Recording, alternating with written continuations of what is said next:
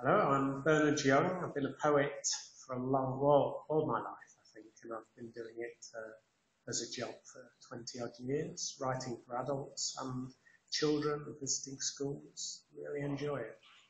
And you've got a house in Barmouth? I've got a flat here, yeah, because I'm visiting a lot, coming here a lot now.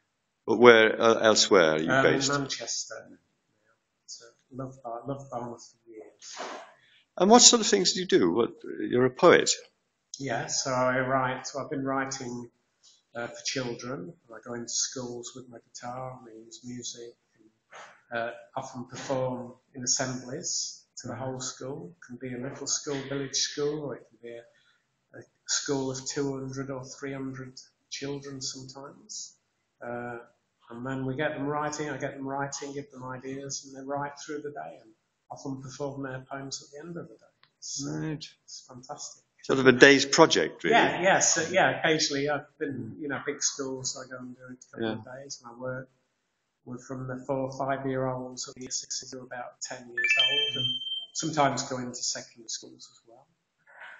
And what about working with adults? I mean, could you do something like that here, for example? I'd love to do it here. I got back into past about 3 or 4 years writing a lot for adults, and been using the inspiration of photograph that I take. Often daily, I take a photograph and then write something where I fit poems to the image.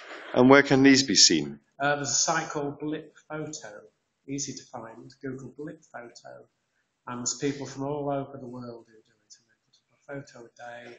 Lots of them write about their real lives. I tend not to. I make a poem up, which may be not about me, it could be something to do with the photograph, and if I photographed a person, I might invent who they are. So a lot of people use it to record their daily lives. It's a journey. But you've also got a book of poetry online as well, haven't you? Yeah, I've got all of the children's are all online, and the photographs and poems are online. So where could we find those? If you look on Amazon, all my books are listed on Amazon. Or and look under your name. Yeah, if you put say it again. Poet. If you put Bernard Young poet or poet Bernard Young, there's 2 or 3 pages on Google about me. So checked. Good. Yeah. What's the poem for today? So far, I haven't done one today. All right. You can do it any time in the day. Can you remember yesterday's? Yesterday's was about my cat sniffing my finger. Oh, yeah. There's a photograph that Karen actually took, and the cat's sniffing my finger, and I wrote about, what are you smelling? Are you fishing? Are you smelling last night's supper? Yeah. I think I ended up saying, who are you singing your purring song for? Right. And I didn't really have a fish. Yeah. So I make it up. Yeah. So possibly we might have the pleasure of your creative company in this hall. We've worked together. We could use be great.